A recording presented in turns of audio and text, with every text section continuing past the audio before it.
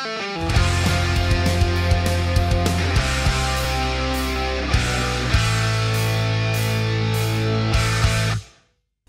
this is Tyler from Wensco Sign Supply, and today we're going to talk about rasterization with white toner printing. So this is something that can add a lot to your prints. It can make them last a lot longer, feel a lot better on the shirt, and resist the ability to crack. So that's what we're going to talk about today, so stay tuned.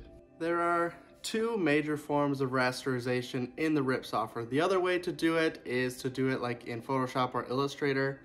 We won't go into that in this video, but if you're interested in that, you can either look it up on YouTube, and we'll probably do it in a future video on how to do rasterization in there. But the two major forms in the RIP software is to do dots or to do lines, and we'll go over both in this video. The first form that we're going to go over today is dots.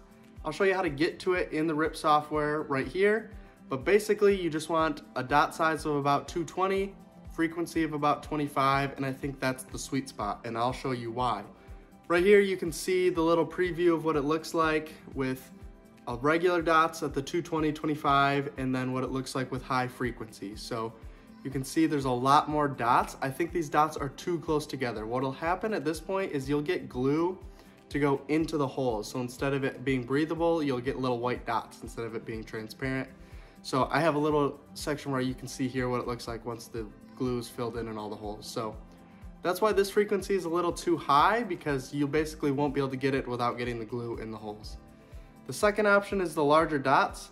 This one you won't get any glue in the holes, but the problem is you're going to lose a lot of your color and vibrancy in your image. So this image will be super breathable, super washable, but the main problem will be that it'll be losing all of its color, all of its vibrancy, all of that stuff. So those are the options for dots. You can kind of play with frequency and dot size up and down a little bit, but if you go any higher than like 28 on frequency, you're almost guaranteed to get glue in the holes.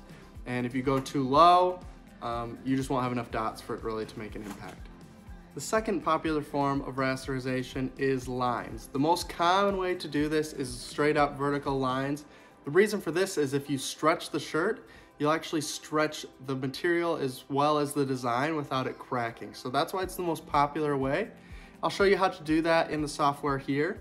But basically you just want an angle of 90 and then the same numbers as before. So frequency 25, hole size 220, and you can see right here the difference between the normal settings and again, high frequency. So again, we'll have the same issue with the lines this close together. I don't think it'll print super well. It'll be really hard to stick without getting glue in between the little spaces that are there. It just doesn't give you enough space to not get the glue to kind of bridge that gap. So that's what it looks like here. The next one will show you with the larger lines. This one, same thing as before. You're just losing all vibrancy. The picture quality has gone down significantly, so that's why I wouldn't go with this one. The line one you can definitely play with. I'll show you here an angle of 30. Sometimes the 90-degree angle isn't what you're looking for. If your design has a particular angle to it, sometimes you want to get the rasterization to match that angle so that the image looks normal even with the rasterization in. Lines can also be played with a lot with frequency because you can really space out the lines a lot and still get good breathability in your image while breaking it up just periodically. So lines is one I highly recommend playing with. You can dial that the frequency and the dot size up and down as much as you want, and you'll still get a lot of good breathability in it. So these are the two major forms of rasterization. If you have other settings that you use or you like, put them in the comments below, but this is what I have found to be the most helpful, to show you how to do it in the software so that you can do it yourself and get good rasterizations.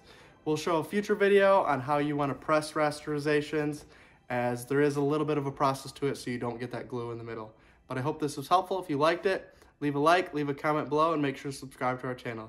Thanks guys, and I'll see you in the next video.